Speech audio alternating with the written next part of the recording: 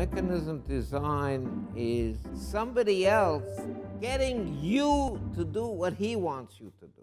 There's somebody who handles the marionettes, yes, and he's pulling the strings, yes, and so the marionette picks up his hand.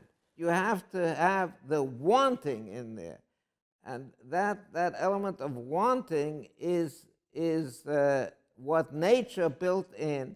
A marionette theater is really a very good example, a parable of this situation.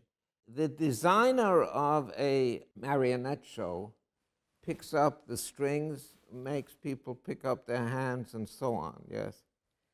But you have to have somebody who designed marionette shows.